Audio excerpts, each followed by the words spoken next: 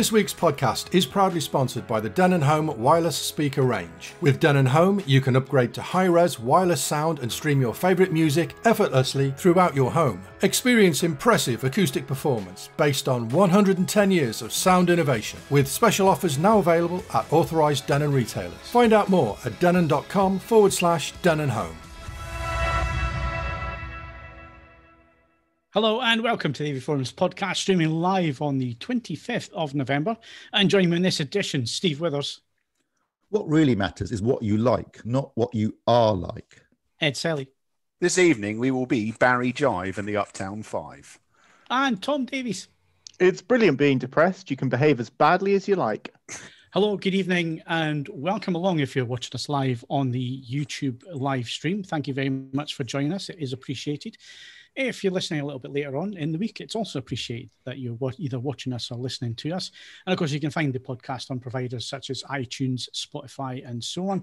And if you're watching us on YouTube, don't forget you can hit that like button. The like button is very, very important. Please click that this evening if you can. It helps the video get found in YouTube, because there's lots of videos on YouTube, seemingly. Also, hit the notification bell to be informed every time we upload new videos. And of course, if you appreciate what we do here, our editorial, our forums, videos, and everything else, you can make a donation. You can do that two ways. We've launched our Patreon campaign at patreon.com/AVForums. If you want to automatically support us, it's £3 per month. You can head over there and sign up now. Or if you've got any questions this evening and you want to draw our attention to them, because they pop up on screen and we can see them, then you can also make a donation through Streamlabs. It's streamlabs.com/AVForums. You can make a donation of any size you like. And like I say, it's a perfect way to get your question noticed. And since we were last here live, we have a new patron, Daniel Higginbotham. Thank you very much for becoming a patron. It is appreciated. And of course, by supporting us through donations and so on, you help us grow AVForums, improve the site speed and features. We can produce more editorial content like news and reviews. And of course, we can do more videos. And one day we'll do the perfect podcast, like the perfect lap. So thank you very much for your support. I'm not going to ask the guys what they'll be doing this week because, like the rest of us, nothing. Sitting in the house, twiddling thumbs. And I really wish in my case that would be unusual, but that's just a normal week. Yeah, I know. I'm almost the same as you, Steve. Almost the same. Right, so we're going to jump straight into current competitions because we've got a special guest this evening who will be turning up very, very soon. So, Steve, take us through the competitions, please. Well, in no particular order by the looks of it. You can win a copy of Le Cirque Rouge on Blu-ray. That closes on the 17th of December. You can win a copy of The Last Christmas on DVD and the soundtrack CD, and that closes on the 2nd of December. You can win a copy of April on Blu-ray, which closes on the 17th of December. You can win a copy of King of New York on 4K Ultra HD Blu-ray. Excellent disc, I've seen it myself, and that closes on the 18th of December. You can win a copy of The Evil Dead on 4K Ultra HD Blu-ray. I see the review went up today. Quite tempted by that one, I have to say. And that closes on 10th of December.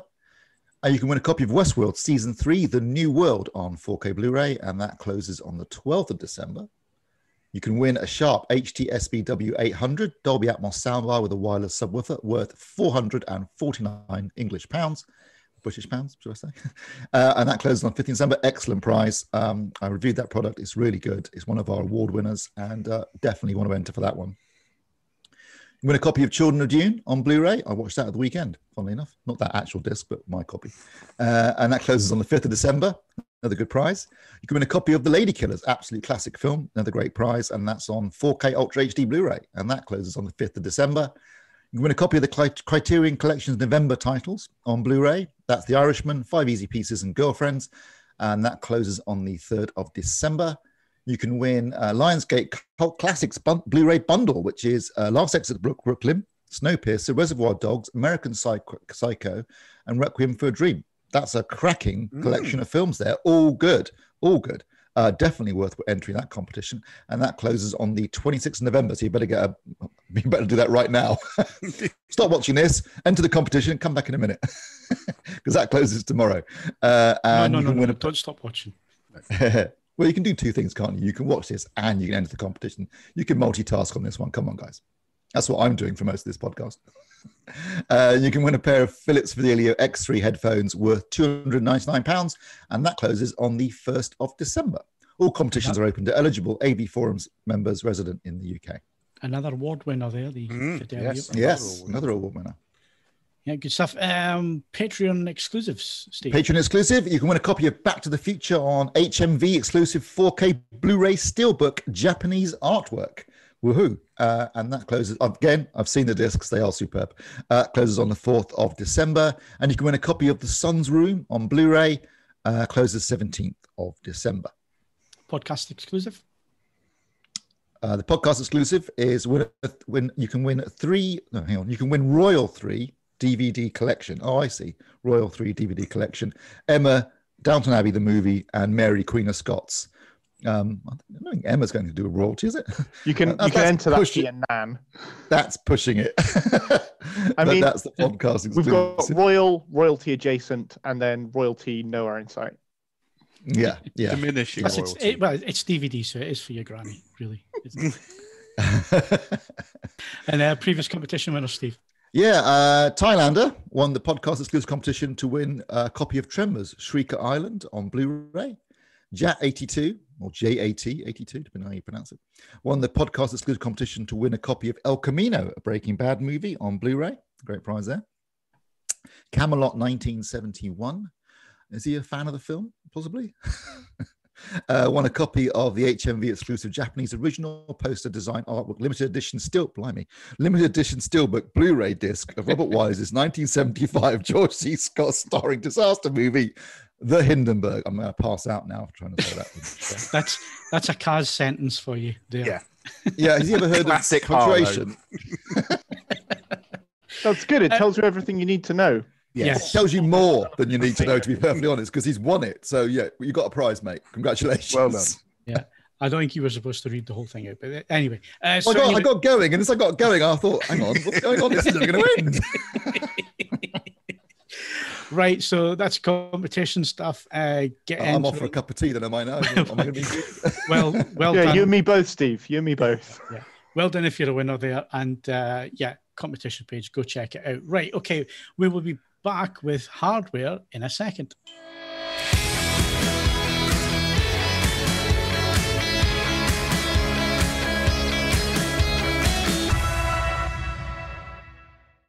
So as you can see, Tom has morphed into somebody else. Welcome to the podcast, please. Chris Mullins from Sony Professional Europe. Good evening, Chris. Hey, Phil. Yeah, thank you very much for having me on the podcast tonight. So we were discussing just before we came on, it's 2 years since we last spoke to each other, because it's 2 years since you last launched a projector product, and you are responsible for that product line. So maybe you could tell people a little bit about your background, what your job is, and what you do. I'm Chris Mullins, and I work for Sony Professional Solution Europe as the product manager for our home cinema projector lineup. So I've been actually at Sony for 12 years now, and for most of that I've kind of looked after projection. So I've been doing home cinema for the last 3 or so years now, and then before that I looked after our digital cinema projector lineup. So really a projector guy through and through on the Sony side. I'd also, so it's not just projectors, is it? You'd also do some other bits and pieces, don't you? So I look after, it's predominantly projection, but I look after home cinema, I look after visual simulation and visual entertainment as well. So it's kind of other applications for projectors as well. So like planetariums and simulation as well. So the B2B side of that projector business as well. Okay, excellent. Right, so new projectors. We didn't have IFA this year. It was all online, but you did launch new product. There was 3 new products. So perhaps you could take us through what those products were, and then we can get into it in a little bit more detail. Yeah, sure. So we're very excited this year to bring actually 3 brand new products to our home cinema lineup this year. As you mentioned, we did manage to do that last year, so it's quite exciting to do it this year. And we had kind of 2 core main products, and then also a brand new flagship from Sony. So from our core lineup range, we had the VW 590, which is our native 4K 1800 lumen lamp projector, and it's priced at well, retails at around £7,000. So this is actually the follow-up to our VW570. So if you know our product range well, this is the successor to that model, which is actually priced at 8K. So this product comes in at £1,000 cheaper than that previous model, and it includes all the benefits of that previous model. So all the picture positioning, advanced iris for contrast, and various other things. But with this new product, we've also introduced a brand new picture processing unit. So this is the X1 for projector, which has a number of different advantages, which I can go through in a bit more detail in a minute. And alongside that, we also had the 790. So this is our native 4K 2000 lumen projection system, which retails at £12,000. So this again is the follow-up to our VW760, which was at £15,000. So again, it's kind of come down in price as these technologies become more mainstream over time, and it's becoming a bit more accessible to have those kind of premium lamp and laser-based home projection systems over time. And again, it includes that brand new X1 projector, X1 for projector processing chipset as well. And then the final product we also have is our GTZ VPL GTZ 380, which is our brand new flagship projector. And with the flagship from Sony, we always try and kind of redefine what's possible with projection. And with this one, we think we've really created like the first true HDR projector. So it's super bright, 10,000 lumens, but also it's high contrast, high resolution, 4K, native 4K still, as well as full DCI P3 color space as well. So yeah, a lot of exciting products there to be. Chris, did you give us pricing on the 790 and the GTZ?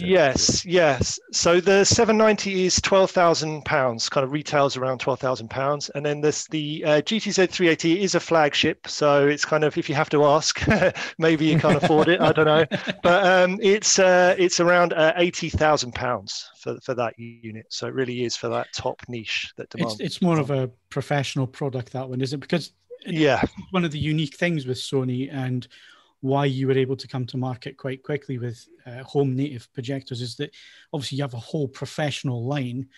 You also supply cinemas with their digital projection units as well. Yeah, sure. Yeah, so we have a lot of fingers in a lot of pies in Sony, and especially on the professional side. Yeah, and the GTZ 380 is our flagship product for residential and professional. So it will be used not only in residential home cinemas, but also in top-end planetariums, or also flight simulators, professional simulation, where they demand the highest quality large screen images. This is where that will be sold into. Okay, and without giving away trade secrets and all the rest of it, what is it that you're actually getting for your £80,000? I mean, where is what is it that actually makes it worth that or cost that? So yeah, I mean, as I said, it's kind of our first true kind of HDR. I think the first true HDR projector. So when you talk about HDR with projection, it comes with a number of caveats with regards to brightness and various other things that maybe you don't get with some panel technologies. But with this projector, it's 10,000 lumens to start, and for home cinema residential use, that is quite rare actually. That level of brightness. With that brightness, you can actually hit 8-meter screens at 30-foot Lamberts. If you decide to, and if you had a room big enough for, you could do that. But what we would probably recommend is using it on a 3, 4, 5-meter screen and having true HDR brightness. So you can actually achieve more than 500 nits on the screen on those large screen sizes. So that's where it really does change what's possible with projectors, because normally you're always talking about, oh, I've got 100 nits on screen or 200 nits on screen. This one will be able to deliver the same brightnesses as what you get from like an OLED panel, for example. But alongside that, HDR isn't just about brightness. It's about that resolution. It's also about contrast and about color.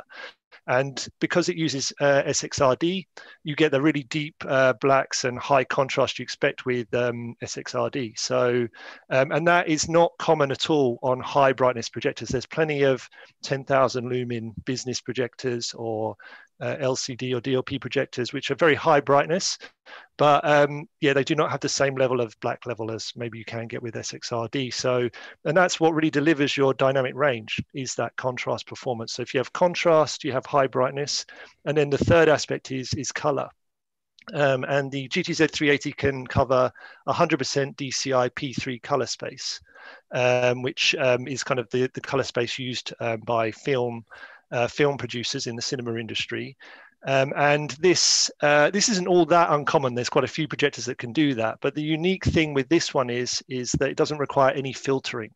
So you actually get 100% brightness and 100% of the color without any compromise, because sometimes you have to choose between whether you want full colors or full brightness with projectors. So with this, we've completely redesigned the laser light engine to introduce another red laser. So it's kind of an RB laser light engine that basically takes away the need to do that filtering for that wider color space. So yeah, all in all, really delivers color volume basically on screen. Yeah. Okay, so we'll get our Euro Millions tickets ready for that one. Yeah, exactly. So just coming back Sorry, down can I ask a to quick question. Yeah, yes, please. No, just the 270. Is that not being replaced this year with?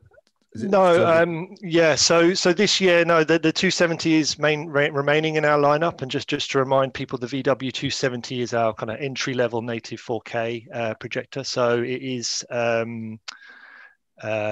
It is the entry point, the basically the most affordable native 4K projector out there. But still making it, it's still affordable, yeah. But there's no revision with this at this particular time, so far. So yeah, the next step up is then that 590. It did recently win product of the year again by Watt Hi-Fi. So it got 2 years in a row now. So it really is kind of a pedigree product, that particular entry level 4K machine. Okay, so let's move on to this year's new products. Let's start with the entry level. I'm saying entry level, it's still nearly £8,000, but yeah, it's the new model for this year. Yeah. So it's a new model for this year. So why don't you tell us a little bit more about the 590 ES? Yeah, well, to be honest with you, with the 590 and the 790, they're similar to their previous generation projectors in terms of core device characteristics, so in terms of brightness and contrast and that. But the main thing that we're changing this year is the picture processing. So what we have this year is the X1 for projector processor, and this is the first time we've launched kind of an X1 for projector chipset, which has been specifically designed from the X1 from our Bravia range. And that comes with a lot of advantages. So the two core things that it really improves this time round are the HDR experience with a brand new picture processing called Dynamic HDR Enhancer, and also an improvement to our reality creation. So it improves our kind of 4K clarity on screen as well with this new picture processor.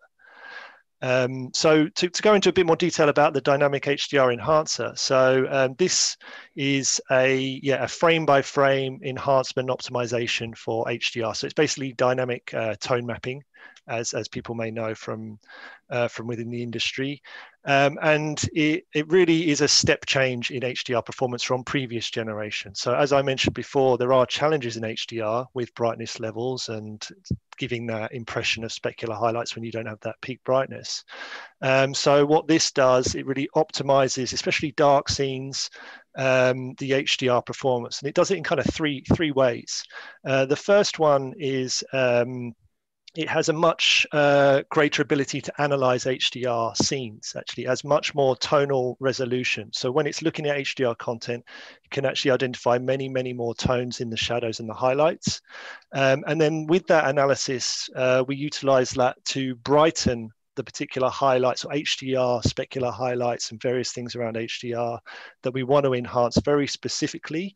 And then alongside that, we can use precision dimming to lower the overall black level. So we're doing kind of two things. We're kind of targeting the bright areas with signal processing and using precision dimming on the low end to lower the black level. So we really are looking to expand the dynamic range with this processing, and that's what we're visually aiming for with this processing, is to give you that HDR projector HDR experience with projection. We're not looking just to make things a bit more SDR. We want to make it more HDR, should we say.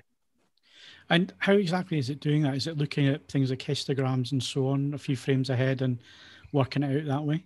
Yes, yeah. So we're not actually utilizing metadata in this analysis. Yeah, it's using the histogram, as you said. So it's looking at all the different brightness level of the content, a few frames ahead, and we'll then optimize them dynamically, scene by scene. So the key thing with dynamic tone mapping and what's useful for the end user is it's kind of a set and forget function. I mean, in the past with projectors, sometimes you've had to completely change the way your projector is configured for each different type of content that you're watching. But with dynamic tone mapping, you can limit your need to do that as much. It's about setting it once, and then the projector does the clever things in analyzing the scenes and really giving you the best HDR experience.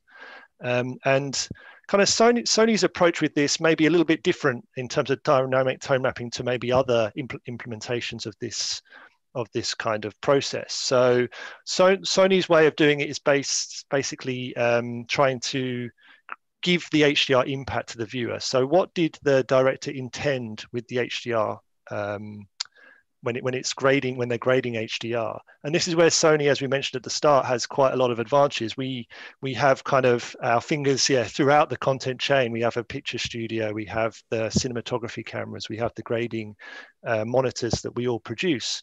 So we understand how stuff is captured in HDR, how it's graded in HDR, and then how it should look in HDR based on the director's intent.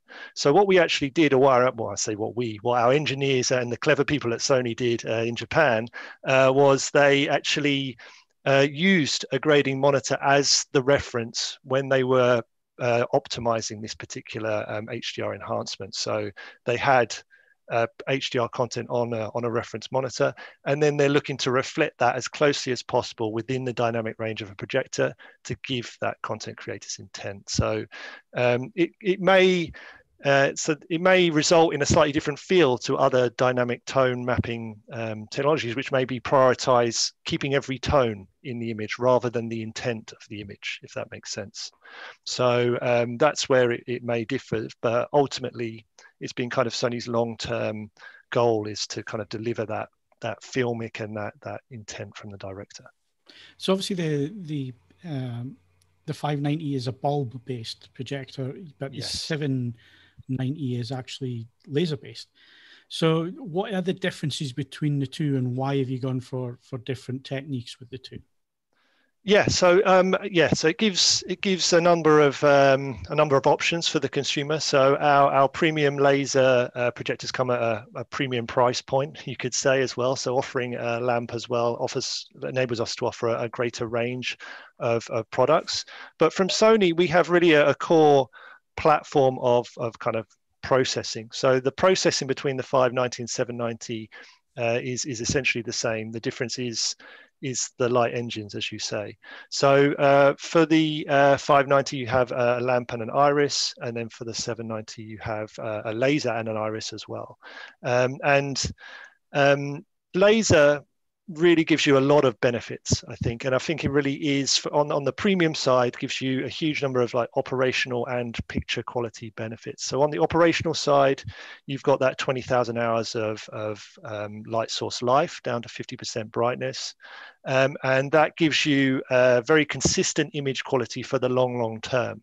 So for regards to brightness, you have consistent brightness for its operational life, as well as consistent colors. So with lamp base, over the course of a few thousand hours, the color temperature can change, for example. You don't get the same impact with laser. Also there's some operational things. You don't need to worry about lamp changes. You don't need to worry about filter changes. Everything's sealed in these laser projectors. in the current way we watch content like streaming content, Netflix and various things, we also have, it's also very easy to use. It's fast on and fast off. So you can actually, from powering it on to get an image full brightness on screen is only around 30 seconds. So it really fits in with that kind of lifestyle, how we all use and consume content these days as well, having laser. Okay, let's take a couple of questions that are in the chat window. I don't know if you've had a chance to look at those, Chris. But Gustavo says, how do you convince an owner of a 760 ES to upgrade to the 790 ES? Is there a big difference doing that?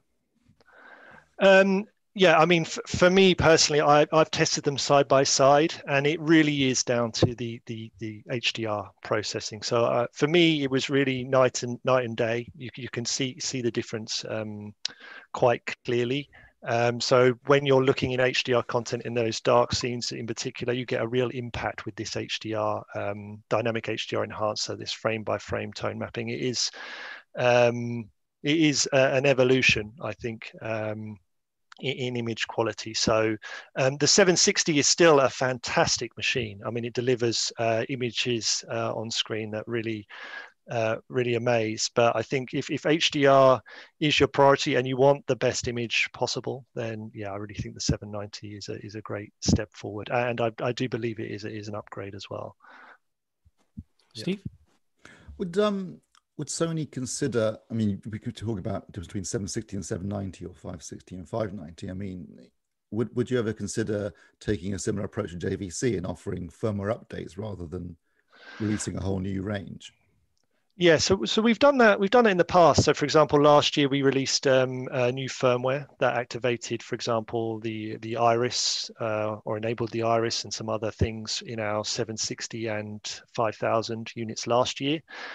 This year, though, unfortunately, basically it was a hardware change. So there is a new chipset inside. So it's this new X1 processor for projector, and so it's a little difficult to implement hardware via firmware update. So unfortunately in this case it's a bit of a challenge, but yeah, we do value supporting our projectors for the long term, but yeah, in this case a firmware update wouldn't be possible. What's the claimed gamut coverage for the 790? Because it's using lasers. Yeah, it's using laser. It uses a laser phosphor engine.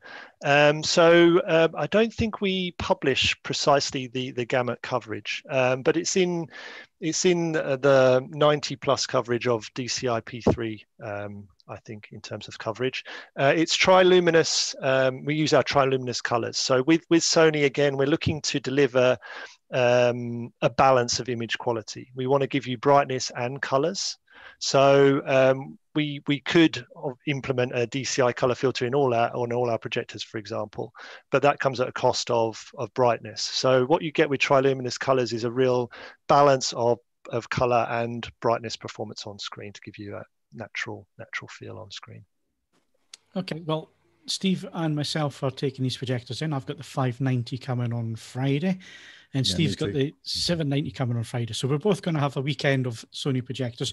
What is it that you think we're going to notice against the older machines that we've previously reviewed? Yeah, I think it's the feel of the dynamic range. Yeah, you'll be surprised.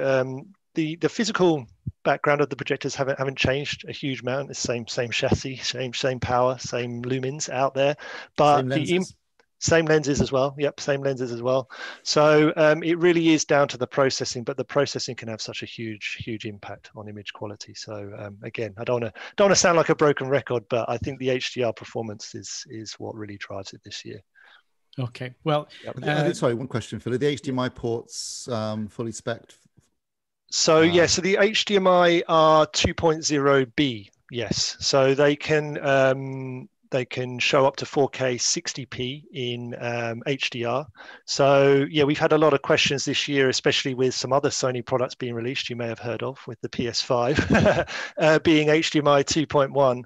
And actually, luckily, I was lucky enough to actually get a pre-order unit, not through Sony, but through everyone else, the public way of getting one. To be fair, it's not a good look if you get the automatic. You actually got one. You got one in the box, and you didn't get another item sent through instead. No, I didn't get a tin of beans or a teddy bear or whatever it is. Yeah, no, I actually did. Yeah, but yeah, I think with the latest generation of consoles, I think when people actually get their hands on them, or more people get hands on them, they'll realize that the real benefit of these latest consoles is having true 4K, native 4K at 60p. And in previous generations of consoles, it's been kind of 4K upscaled at 30p. And with this new, the PS5 and also the Xbox Series X, they're really making 4K 60p the standard. And Sony projectors can deliver that 4K native 60p at 27 milliseconds input lag, which is basically the same as our TVs. So you really do get that large screen immersive experience in your cinema as you would on a large screen Bravia as well. So it doesn't have the 120p that so many people are looking for, but I think if you're really into your 120p, you're probably going to use a gaming monitor and maybe not your cinema. So maybe it's a bit of a niche thing, the 4K 120. Okay, well, we're going to have to cut it short at that point, Chris, but thank you very much for coming on the podcast. I know myself and Steve are looking forward to looking at the products and reviewing them over the next couple of weeks. So dark nights are here. Excuses, we're still in lockdown, so we don't need any excuses. You're legitimately entitled to sit there watching and watch films. Images. Exactly. Which is exactly what I'm going to do. Yeah. So we shall get you on probably in the new year, Chris, and go through stuff again. But thank you very much for joining us this evening on the podcast. Perfect. Thank you very much for having me, guys. Thanks, Chris. Cheers, Chris. Cheers, Chris. Cheers. Right. So what we need to do now is we need to move on and talk about some hi-fi. We don't talk enough about hi-fi. Well, this is the extended, director's cut. Extended director's cut, yeah, in HDR. So, Editor's Choice Awards. We don't need to go into too much detail on this one because obviously the article is out there. It's on the homepage, ready for everybody to have a quick read through. But just quickly, let's go over the products, what you awarded, and so on. Yes, as before, same rules as Steve went through last week with the podcast, had to be reviewed not necessarily in 2020, but realistically between November 2019 and, well, the dead end of October, which one or two products actually did just creep in. So this means that we can't go back. It's always about looking at what we've done this year rather than sort of just awarding the same thing over and over again. It is a nature of how we award our awards that you don't get repeat winners. So with that in mind, it was a good year for hi-fi, and thankfully more by accident than design, a good spread of price points as well. I mean, I do try and make sure that we get some affordable things go through, but it's as much as luck as anything that some of those affordable things this year were absolutely brilliant. So, right, starting off, best hi-fi speaker under £1,000. That's the Mission LX2 Mark II. This is £220, and it moves the performance on from the original LX2 by, in some useful, detailed ways, but it also manages to do that whilst looking and feeling considerably more expensive than it is. It's that reason really why it got the award under £1,000, because it simply looks, feels, and behaves like a speaker that costs far more than it does. It's a genuinely unprecedented level of overall presentation that even a couple of years ago you just simply wouldn't get at this price point, even with, and I went into the review of this at Long Point, even though inflation means that these speakers, 30 years ago, when we were still making £220 loudspeakers, these speakers would have cost about £95. It's an outstanding achievement. Really well done, Mission. Moving on, a little bit more expensive. Best hi-fi speaker, £1,000 to £3,000. Bose & Wilkins 705 Signature. This was one that crept in just under the deadline for getting coverage. Absolutely outstanding product. The 702 Signature, the floor standard, is a really, really good product. This is a great one. the things that make product great are intangible, but it simply is it's a joy to listen to. It's a joy to look at. I mean, you know, appearance is subjective, but you really can't argue with the way that it's bolted together and finished. And it just makes listening to whatever you choose to listen to, and believe you me, I put it through some really weird ends of the music collection. It just delivered all of them in a truly fabulous way. And the other thing is, you know, again, not too much detail. Bowers & Wilkins has had an interesting year. They now got a new owner. This is just a reminder that when they choose to make a pair of stereo loudspeakers, everyone else needs to sit up and pay attention. This is arguably the best speaker I've tested at this price point, not just this year, just full stop. On that note, moving further up the list, speaker over £3,000 was the Kudos Titan 505. This is a tricky one because really, unless you sit down and listen to these, I always feel that I'm slightly labouring. You know, the looks are a matter of personal opinion. I think that it looks fantastic. Many people in the comments thread made it abundantly clear that they feel otherwise. It's a speaker from a small company, so there are certain tricks of finish and so on and so forth that simply aren't practical to do. But I as I said in the awards copy, I said in the review itself, I've tested more expensive speakers than this one. I've tested more sophisticated speakers than this one. I have never tested a better speaker than this one. It is simply put the most compelling musical experience that I can remember spending any meaningful time with. It is an absolute joy. And you know, it's got some unusual flexible features, which I'm going to be covering in a slightly different way in a review that's coming up. It does things that almost no other speaker can do, and I've arranged to demonstrate what those things are. But even if you don't want to make use of any of those things, it's just a fabulous, fabulous product, and one that I thoroughly enjoyed spending time with. Right, that speaker's done.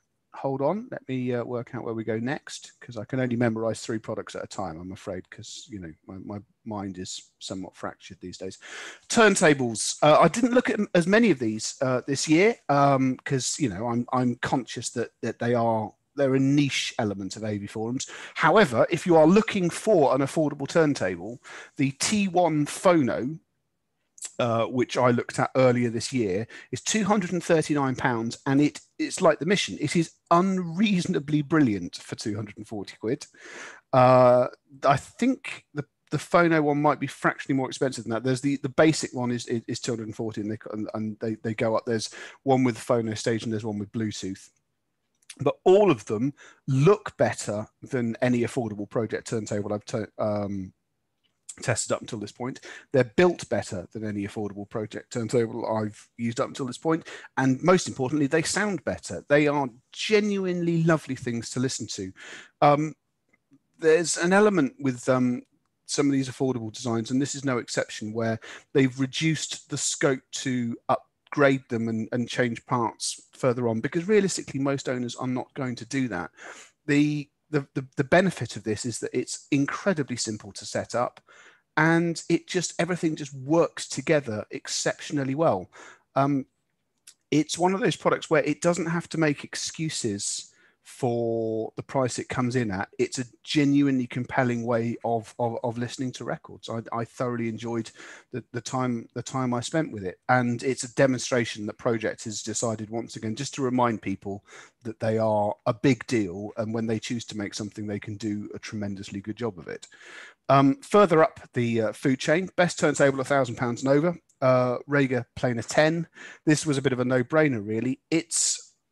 In some regards, it's exactly like the Pro-Ject. It is incredibly easy to set up and use for what is a comparatively high-end turntable. I mean, with the cartridge, it's £4,500. Without the cartridge, it's £3,600.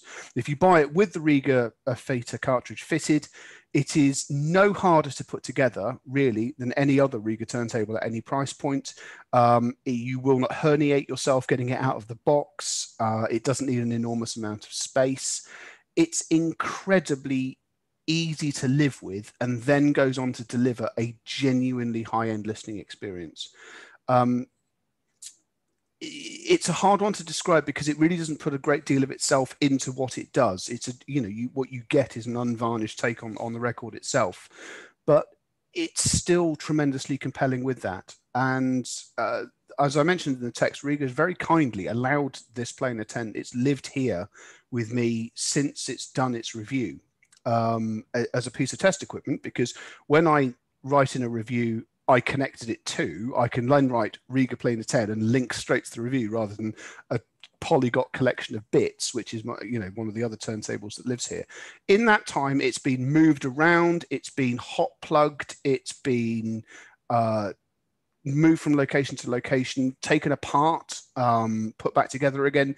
It hasn't missed a beat. It is a tremendously clever product, and one that realistically you can buy in the full knowledge that it's going to pretty much last you the rest of your natural life. Moving on to all-in-ones, Marantz Melody. We never got to the bottom whether it's the Melody X or the Melody 10. This is a genuine surprise because I didn't have any particularly preconceived ideas about whether this was going to be good or not. And also it feels, when you take it out the box, it's sort of archaic. It's the same sort of pattern that we've been doing mini systems for over 20 years. It's got a CD player at the front, it's got an FM radio and all the rest of it. But Marantz has bolstered the classic features with their HEOS streaming system they share with Denon. It's got DAB, it's got internet radio, it's got digital inputs. And more than any of those things, it sounds unreasonably good.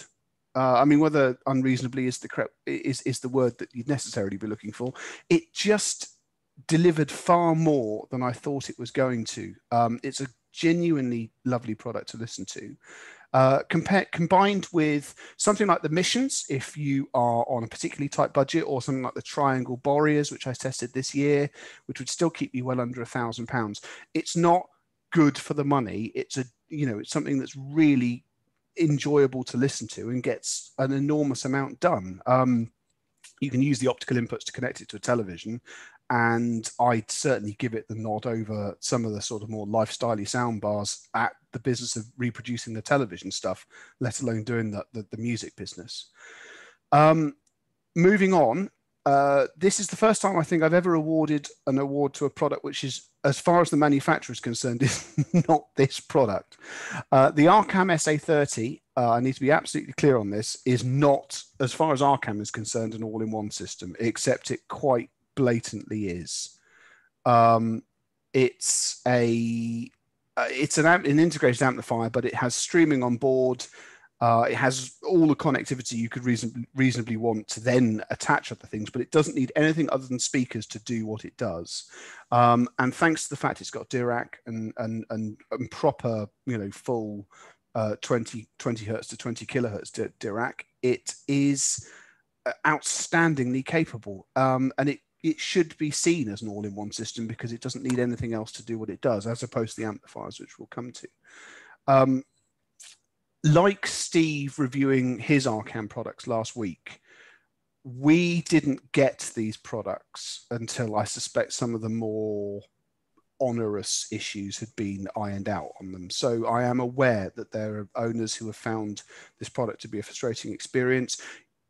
We can only review what we get. And what I got was a superb and very, very well thought amplifier that, as I say, doesn't need anything else. So in the context of how things were reviewed this year, it gained the all-in-one system award for reasons that we'll come to. Moving on to amplifiers themselves, best amplifier under £1,000 by the distance the Earth to the Sun is the Riga IO. This is a tiny little thing. It can sit on a piece of A4 paper. But in miniature, it's everything that a Riga amplifier should be. It's incredibly engaging to listen to. It has an excellent phono stage waiting for a turntable to be connected. It has enough connectivity. It has 3 analog inputs. And fundamentally speaking, if you think about what a DAC, which you're likely to connect to it, will then do in its own way, it's generally enough for most people to get things done. Decent headphone amplifier as well. It's made out of metal. It's beautifully made. And more than any of these things, it just sounds unreasonably good. for the cost. I adore this product. It's everything that affordable hi-fi should be, because as well as doing all of the tick box things, it makes you feel happy using it and listening to it. Further up the food chain, best hi-fi amplifier, £1,000 to £3,000. More by accident than design. I ended up testing a lot of amplifiers in this category, and the one that eventually triumphs, and it is a points victory, this is not a decisive one, name Nate XS3. The long and the short of it is that the XS3 is 90+% as good as the Super Nate 3, which costs £3,500, and it costs £2,200. It's if you've got source equipment, this is a magnificent amplifier. It does all of the things that name amplifiers have historically done well, and then gets rid of all of the things that made them quirky. You now have inputs that you will be completely familiar with. You've got DIN connections, but you've got RCA connections as well. You've got enough power. It doesn't have weird circuits that get confused by different types of speaker cable. It is utterly viceless to live with.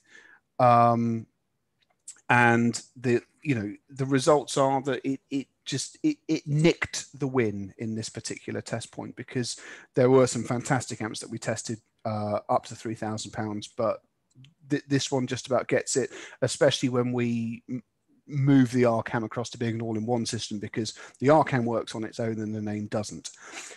Moving on, best hi-fi amplifier over £3,000. This was sort of new territory for us this year, but I found something which I thought had a bit of an AV swing to it. Krell's K300i is ridiculously clever for a high-end amplifier. There's always this tendency to sort of view high-end as costing more and doing less, but this really doesn't do that.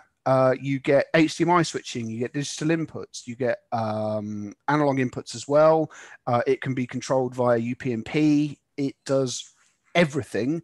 And then it will also, just as importantly, drive any speaker within reason to the point where it falls to pieces, because it has 150 watts into 8 ohms, ridiculous current delivery. It's built like a lorry, and it sounds magnificent. It's not cheap. I'm not going to pretend that it's cheap. In integrated mode with the digital board and the rest of it, it is now £9,000. But it does everything. I mean, this could also technically be classed as an all-in-one system if the fancy took you. And it was a delight to spend time with, and something where you could realistically replace, if you were looking to move down from a multi-channel system, it will still handle a degree of HDMI work and the rest of it, and then just sound magnificent whilst it does it. If this is where Krell is going, I thoroughly look forward to it. Headphones. First up, we've got the one that you can win if you enter the competition, Philips Fidelio X3. This is a rare product because I don't think we've made much of a secret about this. A lot of the products that I review for you guys are things that I'll say to Phil, do you think this will work? And he goes, yeah, or no, sod off. Sometimes he does that as well. But the Philips I was sort of told in no uncertain terms that I would be reviewing the Philips, and I'm very glad that I was told in no uncertain terms. That's because I sat in a room in January in Amsterdam. Headphones are not my thing. As soon as I put them on and started listening to them, I thought, okay. No, absolutely. Different. And these are seriously good. And I had a bit of a eulogy to Philips in the full-length review, which, of course, you can read on the site. What makes these brilliant is that, as well as sounding fabulous, in some ways that's the easy bit. The way that Philips has separated the way that the drivers are mounted and then how it couples to your head is genius. And I don't use the word lightly. It is a genuine step change in how you make a truly comfortable home headphone. And because they're comfortable, you can sit there for hours and appreciate just how good they are. This is an absolutely sensational product. It's Philips reminding people that when they feel like it, they can knock it out the park. Loved every aspect of these. A bit of a surprise, but a really, really welcome one. Moving further on, headphones, £5,000 to £2,000 is not a headphone, it's an earphone.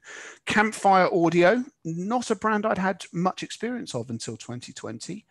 The IO turned up. Now, it's gone up since we reviewed it. It's gone up from £1,000 to £1,100. That's a lot of money for a pair of earphones. I make no bones about that. But they are unbelievably good. They're comfortable. They're supplied with enough domes to ensure that pretty much everyone short of the bloke in the Goonies is going to get a decent fit.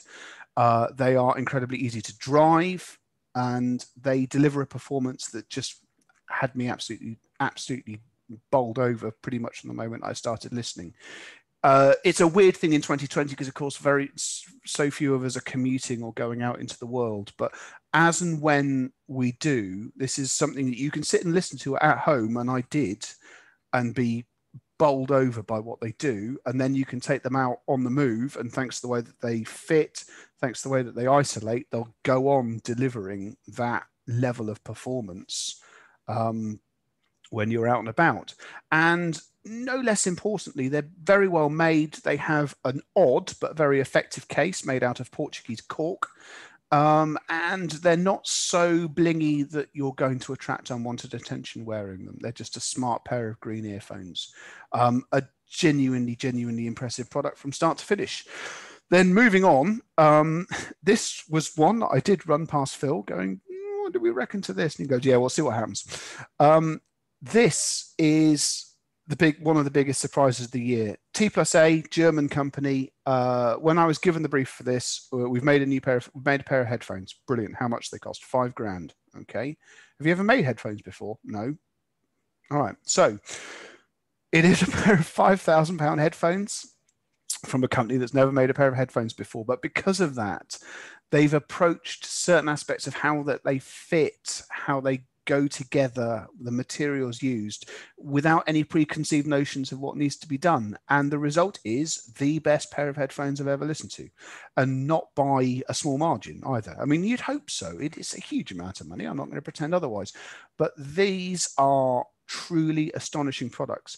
If you are in a space where it doesn't really matter what speakers you've tried, they just won't dial in. You've got, if you're in listed properties with weird thicknesses of walls and unevens and suspended floors, consider taking a step back, binning the conventional loudspeakers and looking at something like this, because they will deliver a performance which all but the greatest of box loudspeakers can't get near, and they'll do it regardless of the situation that you find yourself in. They are monumentally good. Thankfully, we got a bit less spendy for the next one. Best digital hi-fi product under £1,000. IFI Audio Zen DAC. Ironically, IFI had to compete with itself for this competition, because I looked at the Zen DAC and the Zen Blue Bluetooth DAC adapter. And I gave it to the Zen DAC at a nod because I think it appeals to more people. Read the full review for a sense of context on this, but even a couple of years ago, what this product does at £129 couldn't be done for several £100s. Again, within a meaningful lifespan, 15 years, what it does at £130 could not be done at all. So it's an incredible product for the money. Sounds magnificent as a line level DAC. It's a surprisingly capable headphone amplifier as well, even though there is now going to be a Zen headphone amp as well. If you are shopping for your Rega IO and you think, oh, I need a digital source, it's a very, very good place to start looking. Moving on and up, best digital hi-fi product over £1,000, the Auralic Altair G1. This was a no-brainer because it does everything. This is a network streamer with an excellent interface. Auralic's Lightning is a tremendously well thought out platform. It's Rune ready as well if you want it to be. If you don't want to have a NAS drive, you can stick a hard drive in the bottom of it and it becomes a server. You can use it as a line level product. You can use it as a preamp. You can then connect it directly to a pair of active speakers. Auralic has genuinely given you everything except the kitchen sink on this one. And they've done it without seemingly sacrificing any of the bits in performance terms. It's a superb product. it reflects the nature of this year's awards that, we've only looked at 2 sort of pieces of source equipment, or rather we've looked at other pieces of source equipment, but there's only 2 awards for it, because more often than not, this is being absorbed into amplification and so on and so forth. And this is for both multi-channel and 2-channel. If you are still looking at source equipment, it's important to remember that source equipment is extraordinarily good. So this is an outstanding product, and one that will partner with conventional amplifiers and deliver something a bit special, while still saving on boxes, because if you want it to be, it's a server too. Moving on, I don't know where we go after hi-fi product. Hang on. Again, my ability to remember what on earth I'm doing is limited. I think Steve's next. Steve's one, yes. Wireless speaker under £500. This is Steve's contribution to the hi-fi sector, because it's the LG PN7 X Boom Go. My contribution would be the one that looks so bling, wouldn't it? Yeah, I mean, don't judge it by its looks. It's not the prettiest piece. It's not the prettiest piece of kit I've ever seen, and I can assure you can turn the lights off. But I got to say, it does sound really good. It does. In no small part, thanks to DTS's Stereo Plus feature, which actually gives it a much larger soundstage. And obviously, you'd imagine, given that it's relatively large, I mean, it's about this big, I think. But obviously the speakers aren't particularly far apart, so you don't get much in the way. You don't expect to get much in the way of stereo imaging. But I thought it was. Did you actually test it out, Phil, when you were filming? Yeah. It's surprising, isn't it? It's back in his box now. It's over there, back in his box. But I ran it for a few days and filmed it as well. And I ran it as a background speaker. Switch the lights off, stick it out with you, and it's great. So you think, really, that sounds as good as it does for. I think it's down to 99 quid at some places. It's a steal. Some of the prices you can get it for. If you just need Bluetooth, and please, not being derogatory about that, Bluetooth is capable of great results, and this absolutely proves it. So yes, and not the prettiest product. It's developed in partnership with Meridian, so they know what they're doing. It's waterproof. It's portable. It's a great speaker. It's just a bit ugly. The awards is more than about outer beauty. It's not about looks, is it? It's not about looks. Although all about performance. Saying that, I'm going to say that the product that comes next, as far as I'm concerned, is still one of the very best bits of industrial design I've tested in years, and I mean that about its predecessor and this one. Best wireless speaker, £500 to £2,000. Name Muso QB 2nd generation. This is monument. As I say in the text, the name XS3 gets a points victory in integrated amplifiers. The Muso QB2 is in one of the most hotly contested segments anywhere in the AV sector, and it still wins by miles. It's ridiculously good. Now, someone did say in the comments, I can't believe that, they raised some legitimate criticisms about how the original one sounded, going, it's the same product. It really isn't. It's the same chassis, but the drivers have been changed, the amps have been changed, and the DSP has been changed. The result is just a fantastic sounding product. And it's a fantastic sounding product that has the best interface of its own, is Roon capable as well. It's Chromecast, it's AirPlay, it's Bluetooth. It's got additional digital inputs. You can change the color of it. It comes with a remote control, which is a welcome addition. This is stupendously good. It takes this category at a canter. Next up is a category that, a couple of years ago we wouldn't have even believed existed. Wireless speaker over £2,000. One of the most surprising things I've tested, and another very recent arrival to the site's reviews. The T+A Caruso. I don't know what they put in the water at T+A, but they go out and build products where you think that can't possibly work, and it does. It's a big cube. And it's in some ways, it's like the LG speaker. It doesn't use DTS for this. You can close your eyes listening to it in front of you, and you would swear blind that you are listening to a genuine 2-position stereo product. It does things in terms of stereo imaging and placement from a single chassis, which is witchcraft. More than that, it is exquisitely well made. It's incredibly flexible in terms of the inputs and the connectivity. It's got a lovely interface. T+A's beefed up the app. They supply it with a remote control. They supply it with a remote control that you recharge the battery by USB. Why does nobody else do that? I mean, sorry, that's something that's should be. Now I've seen it. I'm going to. Who does that? Well, okay, that's fine. Sorry, I'm in my own little hi-fi world. That's if Apple does it, that's to be commended. On Apple TV, they do. But... Why does nobody else do it? I'm sorry. I'm going to start marking people down for that. Now I've seen. now I've had this revelatory experience. It's a niche product. I said in the conclusion, T+A knows that for £3,000, if you want to go out and build a separate stereo system, you will get something which can outperform the Caruso, but that's not what the Caruso does. It's a seriously clever thing. Best newcomer. This is the first time that AVForums has ever tested a Verter product. Verter is not a new company. They've been around for a few years, but the Dynamic Groove DG1 was the first time that I've looked at a product, and it's the first time that we've done it for AVForums. It doesn't look like anybody else's turntable. It looks like someone's built a turntable out of the 2012 Olympics logo. That's just what I was thinking. I prefer to think that if Batman owned a turntable, it'd look like this. It's the only turntable that appears to have a low radar signature. It's a genuinely joyous thing to look at, to use, and to listen to. And if you work on the principle that Verter operates in the serious high end, just to reiterate, they make an arm, not a record player, an arm that costs £30,000. This is just a taste of what they can do, and it's a magnificent one. It's the only turntable this year that kept the Riga Planar 10 honest. And for that, I say welcome to the fold, and we can't wait to see what they do next. How much was it, Ed? It is 2,750 without a cartridge, and you can have all that money and you don't even get the needle.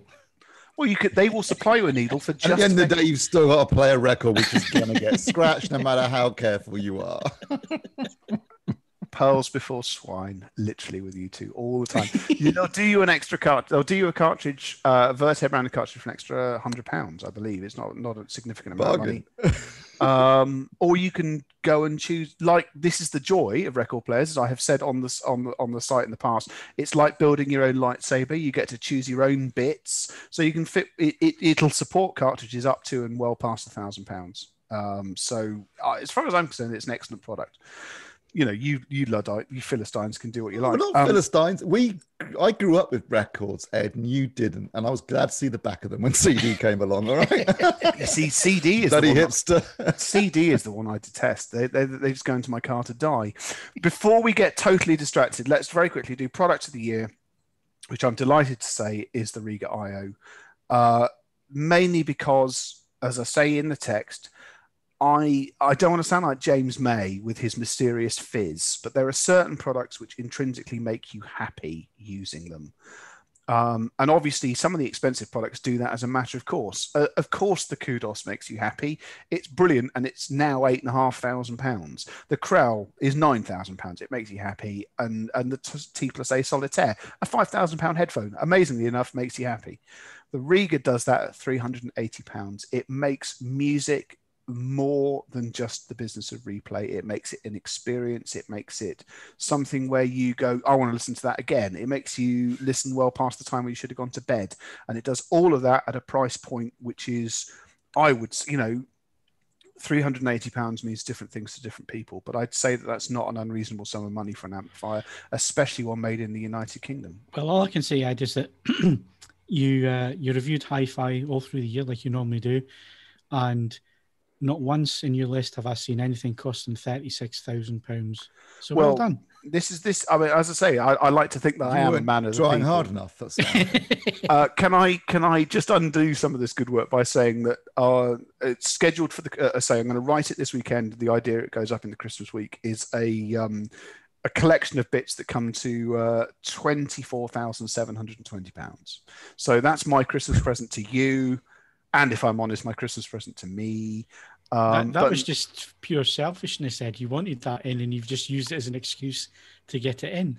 I maintain that actually there's a really interesting story behind it, and there's it's one of those things where, thanks to the unique way that AVForums works, where our reviews are visible for years afterwards, it's a valuable resource that will bring new people to the site, and that's my excuse, and I'm blooming well sticking to it. Here. Well, we're almost out of time. Well, we are out of time for hardware, but just quickly, Richard Sim asked, what's the difference between the PL7 and the PN7? If you can see them behind me there, the PL sitting on top of the PN7 box. Basically, it's size, and they're different products, mate. Yeah, the PL7 is like a log. It's like a, it's like it looks like a log, like a Christmas log. Yes, it does, with the bass drivers at each end, and you can see them moving in and out when you're listening to music. Whereas the PN7 is basically a plastic brick with 2 speakers in it and 2 woofers at each end, but it sounds amazing. Yes. But the sound amazing. At the risk of sounding controversial, Richard, why don't you just go and read the reviews on the site? Ooh. And on that bitchy note, we'll be back with software in a sec.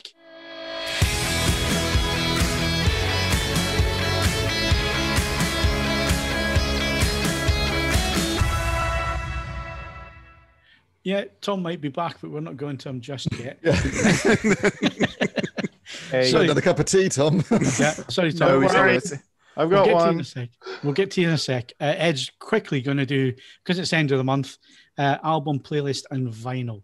Yes. Okay. Right. Album of the week. Most of you will have noticed that there's lots of Christmas releases. Now, as it's not December, a Christmas release can't get the album of the week. I'm sorry that I do make the rules. So album this week is Cabaret Voltaire's Shadow of Fear. Now, Cabaret Voltaire, founded in the mid-1970s, they did a spot of punk, they did a spot of post-punk, they moved into early electronic and industrial music, then they disbanded in 1994, and now one man who was part of it is back calling himself Cabaret Voltaire. Shadow of Fear, it might be fair to say it had a lasting impression on Tom. I think, Ed, if you're saying that like we can't have Christmas music in November, and I think that's fair, you have chosen the anti-Christmas music. Yes, right. I need to be clear about this. This is firmly in the industrial end of things, but I thoroughly enjoy listening to it. I think it's creative. It grabs attention, sometimes unsettlingly so.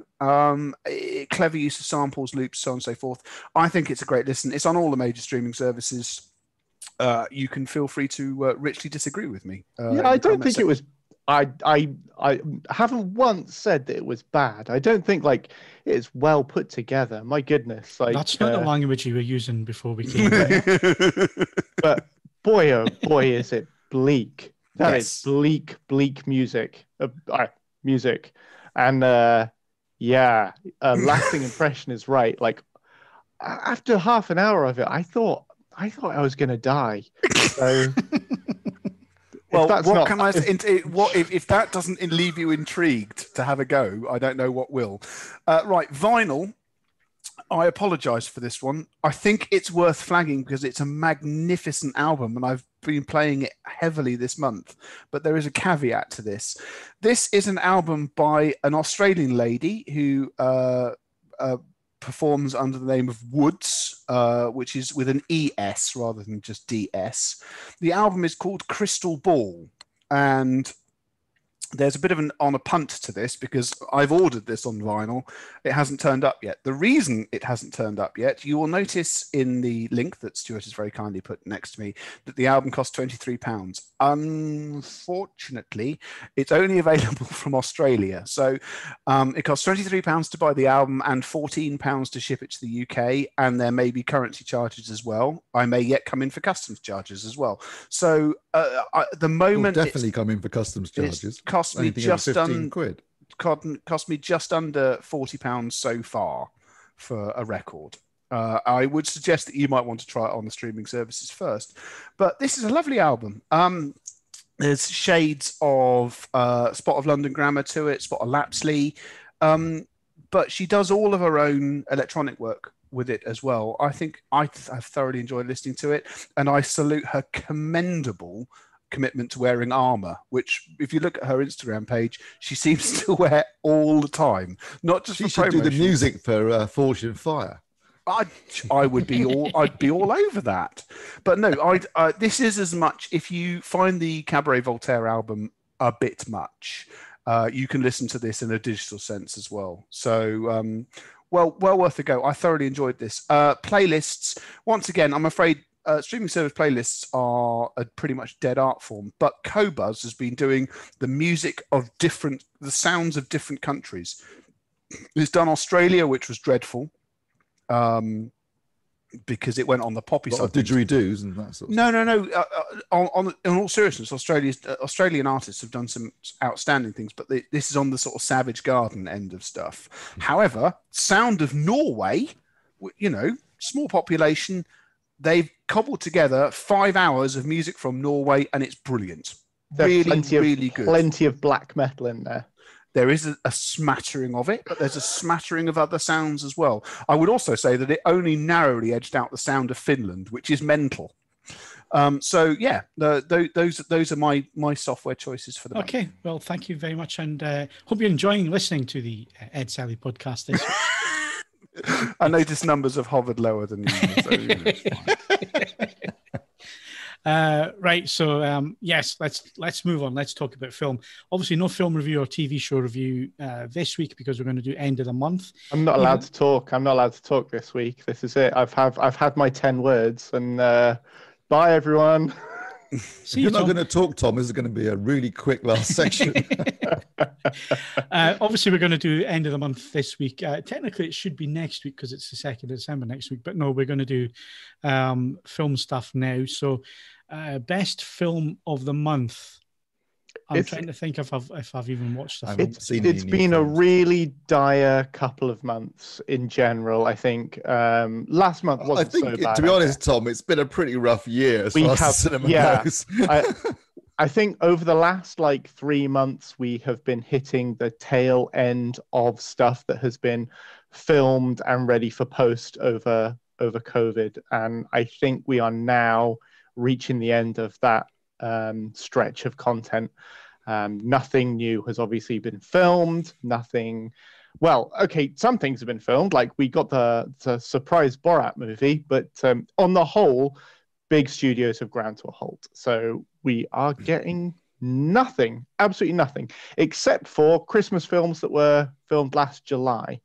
So yeah, film of the month this month is Jingle Jangle, which Kumari loved. And I haven't seen yet, but I will watch it because I love Christmas crap. But obviously, there's just almost nothing worth even attention this month. If you're saying that, Tom, because normally I'm really picky about what so in my case, there's not a lot to watch. In your case, if you're saying there's not much to watch, then it must be pretty dire because you and Steve watch film after film after film. I don't know where you get the time to do it. I really don't. And Kaz, I don't know how Kaz does it. So Kaz doesn't sleep. I think he lives on caffeine pills. Yeah.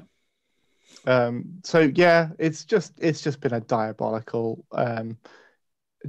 month for new movies in general. Yeah. That being said, there's been a heck of a lot of releases of excellent old movies. So I've noticed that, especially on streaming services. I went on Amazon the other night and I thought, I'll watch that and I'll watch this and what else was up there? Parasite. I haven't seen Parasite yet. It popped up on Amazon. Oh, you're in for a treat. Got to watch that as well. So I watched Die Hard 2 because I bloody love Die Hard 2. Why not? Yeah. I thought you said it was a Christmas film, Ed. It's not Christmas yet, according to you. I am able to watch it more than once. No, Die Hard's the Christmas film. No, Die Hard 2's got snow in it. I feel it's just intrinsically Die more Hard 1's Christmassy. got snow at the end, huh? Isn't there snow at the end of the credits of Die Hard 1? Snow, it's paper coming down. Oh, yeah. From the Okay. Die Hard. But it ends with the song, Let It Snow, Let It Snow, Let It Snow. Well, I believe so does Die Hard 2. One of Dino's finest. So best film of the month is Die Hard 2. Let's just go with that. Best film? No, our best film of the month is Lord of the Rings: The Fellowship of the Ring, because it's the best film of this month or any month. So we'll have that one. Let's put that one up. All right, Can't wait. that's a left field step, but okay. Fine. Okay, so disc-wise, what we've been watching, what we've been buying, I can safely say ain't bought anything. So. Oh, there's loads of stuff out this month, though. My, oh my. There's because we've had King of New York this month. We've had Total Recall this month. Well, you say this month. That came out on Monday. Yeah, it did. It's only just but it's I haven't even watched mine yet. it's this month. And boy, oh boy. The Vendetta? That's yeah, worth absolutely. Loads of stuff that's like worth having in the collection among a raft of mediocre UHD releases that we get. Like this month has been a month for actually decent stuff. Just get your ass to Mars. And, yeah, exactly. Or if you really want to go for it, the 5-disc box set of Dawn of the Dead. Yeah, which I also got. Oh, and have you opened it and experienced it? I haven't opened it yet, no. Okay. Because it's going to take a while to get through all that. He's going to wait for his Sony projector to turn up. You should have just segued effortlessly into... Yeah. But yeah, disc of the month has got to be Total Recall just for the job that they've done on it. And some minor complaints on the forums about how it's the same complaints. The bit rate drops at 3 specific scenes, but yeah, I think they might be deliberate. and of course you're going to get the problem with the compositing of the old effects like that. Yeah, that's just because of the film. Yeah, exactly. 1990. That's at the root of the filmmaking. People have been complaining about that, and they're wrong to do so because that's just how the film was made. That's like saying, as long as Arnie's asphyxiation face haunts my dreams, it's fine. The thing is, Steve, the gorilla is rubbish in King Kong. He looks nothing like not in there. Not in what, 1933 or 1976 one? It's Rick Baker in a suit. 76. You can tell it's animatronics, isn't it? It's not even that. They built an animatronic 8, but didn't do anything. It just sat there like a dumb shit. Most of it is Rick Baker in a monkey suit. Excellent. 1933 King Kong, yes, it's stop motion animation, but it's groundbreaking at the time. Yeah, of course, it's beautiful. I was just messing about. It's an amazing movie. Renounce your heresy. Yeah, of face course. the consequences. Yeah, complaining about a film's effects is pointless. I mean, that's just missing the point entirely. Complaining about an 87-year-old's film's effects is a low blow, isn't it? Really, I hate to break it to you, Tom, but the fidelity of some of the music releases from them is a bit limited too. So, oh no, really? Yeah, sorry, outrageous. For me. And for everyone in the world, the disc of the month is Total Recall. So there you go. Ed did a spit take there. No, sorry. I will pick that up, and I'll pick Flash Gordon up as well. But I'm waiting on just a single disc coming out. I don't want the collector's box set stuff. Don't be spending fortunes on it. No, do you know what? I'm quite famous. I've said before that I do like tat. I love a box set full of tat. But even the Total Recall one sort of like tested my limits for tat. I don't think I need any of that stuff. Yeah, didn't need 2 CDs of the soundtrack. Well, exactly. Yeah, that's not a soundtrack that I need. But the Dawn of the Dead box set includes a CD, 2 CDs of the sound effects library that they use for the film. To be clear, Steve, hang on. Can I just check? One of the things that was released this week is yet another version of Pink Floyd's Delicate Sound of Thunder. Yeah, it's the one I've got it already. It was in that massive box set that I bought last Christmas. So even though there was a perfectly serviceable version of Delicate Sound of Thunder already. No, this is worth getting. It was filmed in 87 at the beginning of Delicate Sound of Thunder tour, and it was shot on 35mm film. I was talking about the music version. Just the audio only version is out this week of that remix. Oh well, I mean that might be a remix based on the remixed because they did remix this. They remixed everything in the hope that you would buy it. Yeah, that I would buy it. Yeah, but I've already got it because it's in the box set. So, all right, I digress. Sorry. Right. We've covered discs. We've covered films. Not a great deal to talk about at the minute, but I think TV is probably where we've been watching a lot of stuff. I'll go first because it's nice and easy for me. Fridays are the day I look forward because of lockdown and everything else. But Friday is a day I look forward to because I can sit and just be joyous watching The Mandalorian. And then after that, I can switch on Discovery and start shouting at the projection screen and just waiting on Michael Burnham crying again or blubbing. Or she's done it every episode this season. Can I give a controversial take on this, which was, I think, episode...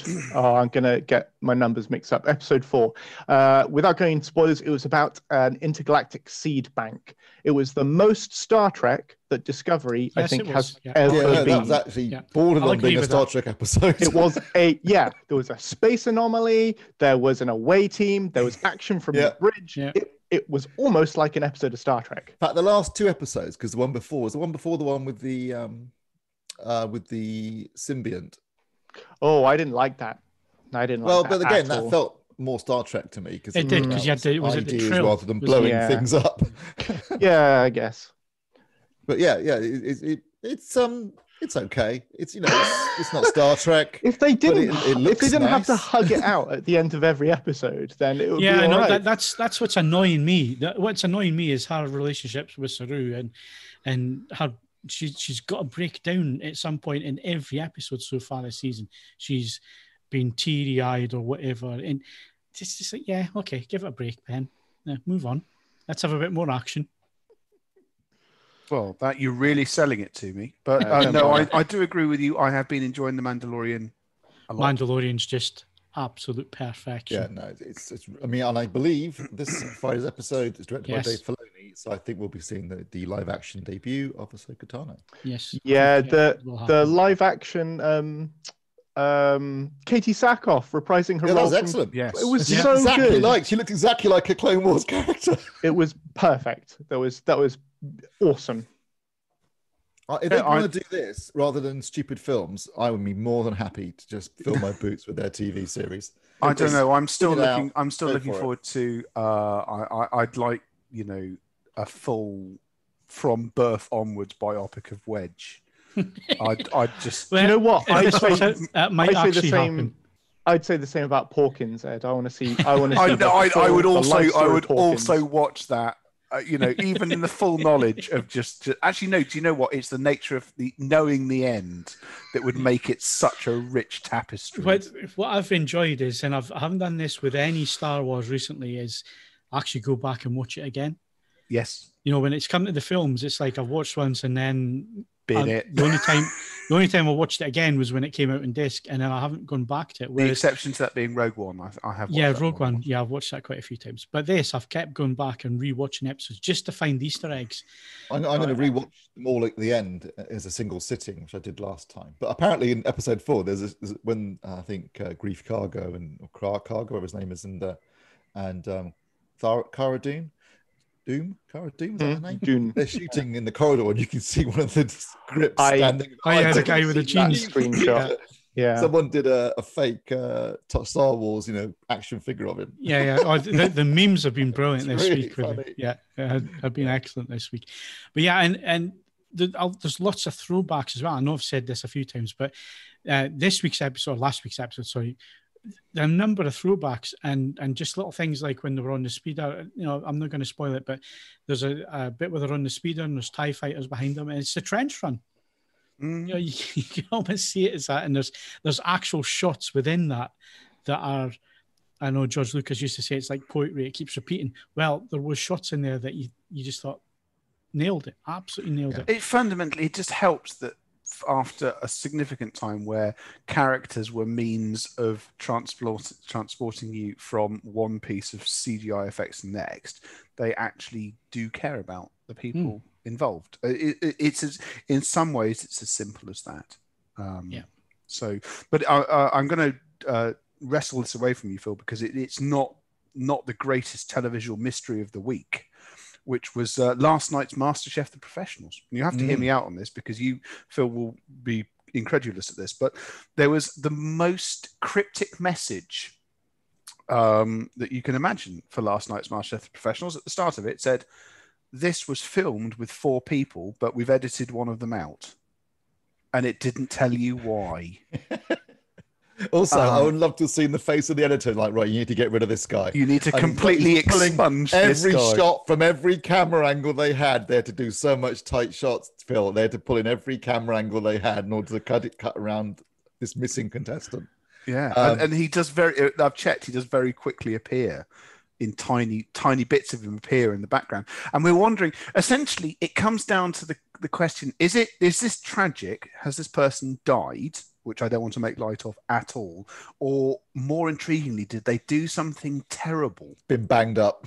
It could be like Sky's program that they did recently, which was Joiners. Yes, they were going to do woodwork and so on. And what they didn't realise was that one of the contestants blatantly had white supremacist tattoos and all sorts of. I don't know. Come on, how did you not pick up on that? I love it when he said he had, was it 88 or something, and which apparently is code for 88 is Heil Hitler. 888. But he said that's when my dad died, and then my dad goes, "I'm not dead." Can I just add one other? My favourite one is if you've ever seen Come Dine with Me. There's an episode of Come Dine because they take, I think it's over 4 or 5 nights. They all take turns hosting dinner. Well, the first 2 nights, there's this really annoying guy. And on the 3rd night, he's gone. They caught him in the box doing coke and he didn't bring him back for the following nights. He just disappeared from the episode. One thing that was raised, Steve, between you and I having our WhatsApp conversation is, and this sounds outlandish, which went quite dark on my part. I'm sorry. Yeah, that was you. I'm not going to go there, Steve. You went 11 out of 10 dark in about 4 minutes. One possibility, and it sounds ridiculous, but it does strike me as just inside the realms of possibility, is that it was actually a known TV chef in makeup trying to. Oh, that would be brilliant. Trying to make it through. But no, as I say, they've given no explanation to why it is. And obviously the rumour mill, I mean, in terms of generating coverage, it's magnificent. As I say, there's a complete Sun article on it because nobody knows why this has happened. And it's fantastic. I mean, even without that, it's still my television program of the month. It's my television highlight of the year. I absolutely love MasterChef Professionals. But nevertheless, last night's episode took me to places that I didn't think that MasterChef Professionals could take me. So there you go. All good. I'm glad we got that off your chest, Ed. Right. Tom, you're going to give us something to talk about? A real neat bit of drama, something original and unique, and you don't get to say that very often about TV these days. It's The Good Lord Bird, which has been airing on Sky Atlantic. It started this week or last week. It's airing 2 episodes per week broadcast, but they're all available on catch up. So 7 episodes. It is about John Brown, who's a real life abolitionist. He was a fervently religious man, a fervently violent man. Lots of people, he's got a bit of a checkered past, historically speaking. Some people saying that he was insane, some people saying that he was just... John Brown, the one with Harper's Ferry, is that? Yes. So he pops up in Flash for Freedom and comes across as a raving loon. He's in popular the popular consciousness has him as being an absolute nutcase, although there's doubt been cast on that in recent years as to whether that is an anachronistic view of him. But anyway, this new show, The Good Lord Bird, is about him and his journey from being a sort of known locally as being a crazy man, white abolitionist, to spoilers for history, the disaster at Harper's Ferry, which sparked the American Civil War, arguably.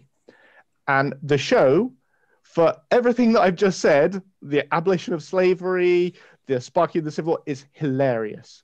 It is outrageous. I might watch this. Actually, you sold me. Yeah. Ethan Hawke plays John Brown. It's his pet project. He's co-written it, and he's starring in it, and he's produced it as well. And he plays John Brown. He can turn on a dime from being extremely serious, deep conversations about the inherent evils of slavery and the rights of man, to literally foaming at the mouth, screaming in people's faces about the wrath of God. And he's funny. He is funny as heck. And the tone of the whole show swings wildly from being massively depressing and horrifying and a chronicle of the horrors of slavery to this like slapstick farce, and it balances those two things insanely well, and I can't recommend it highly enough. I'm not sure how long it's going to be on catch up for, but definitely if you've got access to Now TV or you've got access to Sky, then you should really. I got really momentarily excited here because he's not. I thought for a moment that it was about a different abolitionist, Cassius Marcellus Clay. You familiar with this one? Okay, well, because Cassius Clay took his name from him. Yeah, but there are good reasons for this. He was at an anti-slavery demonstration in Kentucky in 1843, where his opponent shot him. The large and ferocious Clay, who once frightened a rival into committing suicide the night before they were due to meet in a duel, responded by pulling his Bowie knife. Despite having a bullet in his chest and being restrained by Brown's allies, Clay managed to cut off Brown's nose and left ear and gouge out his right eye. He then picked up Brown and tossed him over a wall and down an embankment. Legend. I mean, and at the age of 92, Clay took on 3 assailants who broke into his home at night, shooting one to death, disemboweling another with his Bowie knife, and seriously wounding the third. He died of natural causes the following year. He loved his Bowie knife, huh? Yeah. Yeah. So that guy needs a TV series as well. Can I be clear about this? Right to Ethan Hawke. He is well up for it, I bet. But yeah, it's great. He across the course of the series, you meet like all the icons of the civil rights movement, including Harriet Tubman, who's like this angelic, like almost Virgin Mary type figure, which they send up a little bit. And Davies Diggs is Frederick Douglass. It's a very famous man who escaped slavery in the South and became a civil rights advocate in the North. And they are not afraid to skewer the sacred cows of the civil rights movement in a way that is not offensive. It is just supremely entertaining. So go and find it. Go and watch it. It's brilliant. It's one of the best things of the year. All right. Steve, you watching anything? Oh, I realise I've come to this extremely late, but I've been really enjoying The Crown. which I've been watching my way through. Yeah, it's excellent. Matt Smith is so funny as Prince Philip. Right. Well, better late than never. I mean, fucking hell. I can safely say I'll never get there. Even I watched The Crown. You should watch it. It's a fun trip through recent British history, post-war history, basically. Yeah. I'm not sure how you might skirt accuracy at times. But, do you think? Beautifully made. It looks gorgeous. They've spent some serious dosh on it. And also, I'm slightly conflicted because I fancy Ginny Anderson, but she's playing Margaret Thatcher. Well, look, you and the rest of it's just wrong. You're conflicted because you fancy Margaret Thatcher, but yeah, and I don't want to play by Ginny Anderson. I'd just like to give a very quick nod as well to Taskmaster, which moved to Channel 4. It started slow. It's picked up. I think that they maybe deliberately picked the tasks to start with that hadn't gone so well. It's getting better and better with each episode. And the scene with the watermelon in a recent episode is one of the funniest things I've seen in many a month. It's iconic television. So if you haven't been watching that, it's all there to watch on 4 On Demand, along with all the previous series. As I've said on many podcasts, it's one of the greatest British comedy inventions of the last 20 years. Perfect television. Okay. Are we done? Is that it? Are we... Well, I mean, God, that you can't argue with that. We've had a guest. Well, I hope so.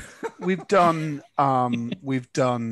awards. We've talked about lots of television, and it's only 27 Ed's minutes to still 9. sober.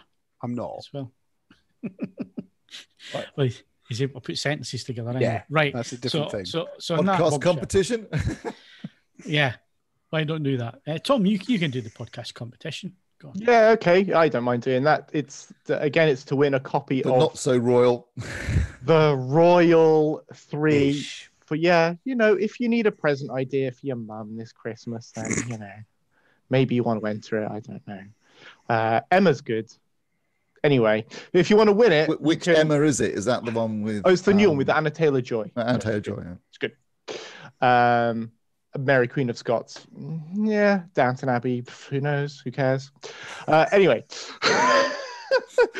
podcast Sell the exclusive sizzle, competition. Podcast exclusive. You could just use the following question to pick the right answer from the competition page, and it is seriously, which one of these movies is a spin-off from a popular TV series? We really want to get rid of this set. It's Emma. It's a spin-off from Cheers, right? Yes. Podcast Yours, exclusive. Steve. Exclusive. It's on its way to you, Steve, right now. Well done, Steve. I don't want it. That's it for this week. So my thanks to Ed Selley, What came first, the music or the misery? Tom Davies, That's the worst flipping sweater I've ever seen. I actually like your sweater, and Steve Withers. I want to date a musician. If you've enjoyed the podcast, then please do give us a like and subscribe to the channel. I think we're one person away from hitting 95,000 subscribers. So why not hit subscribe? Oh, yeah, look at that, 94.9. Yeah. Sounds like an FM radio station, doesn't it? 1 million by 21. 1 million by 21. We can do it. Yeah, come on, people. Right, you can also follow us on Twitter and Facebook. You can bookmark AVForums.com for latest reviews, news, and video. Plus, leave us a 5-star rating on iTunes and any other service provider that you listen to us on that allows you to mark us. That's it for this week. My name is Phil Hinton. I had to read that, and we'll see you again next Wednesday.